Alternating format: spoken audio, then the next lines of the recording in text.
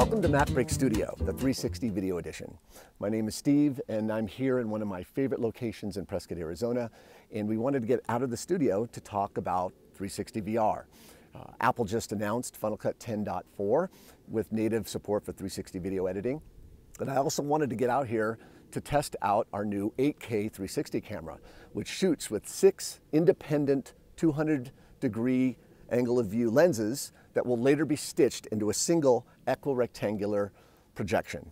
Now that is a highfalutin word for a rectangle that will eventually be morphed into a sphere in Final Cut Pro 10. I also wanted to test out workflow. Could I do a shoot without a crew? As you can see, if you look around, there is no crew here, and they're not hiding behind that rock. I'm basically controlling this entire shoot using my iPhone. So let's talk about some of the terms. No doubt you've heard the term VR, and it's bandied about. It stands for virtual reality, but it's really not the same as 360 video. They're related, but they're not the same, and I kind of wanted to clear that up. VR is generally referred to, or it's associated with, a gaming environment where you have, where you're placed into a world where you can interact with it.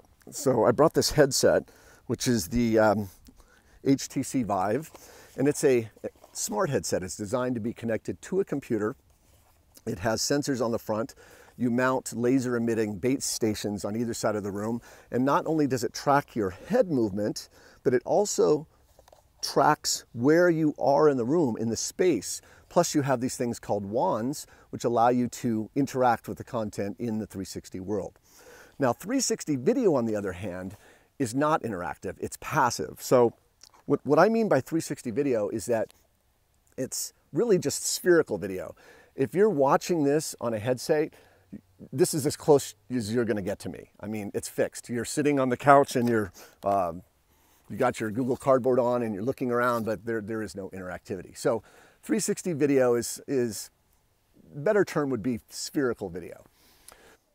Then there's this other term called AR, for augmented reality, and that's simply a hybrid of VR and 360 where you're introducing digital elements into the scene to enhance the viewer experience. If you're slated to get an iPhone 10, you'll know all about AR very soon. So those are a few terms that I wanted to talk about. Next week, I want to talk about resolution and the difference between monoscopic and stereoscopic video, and just kind of go through this as we're waiting for the release of Final Cut 10.4, talk a little bit about production to kind of get us all up to speed for the time that we'll actually be editing in Final Cut Pro 10.4. 10.4. 10.4. So thanks for watching this 360 edition of MacBreak Studio.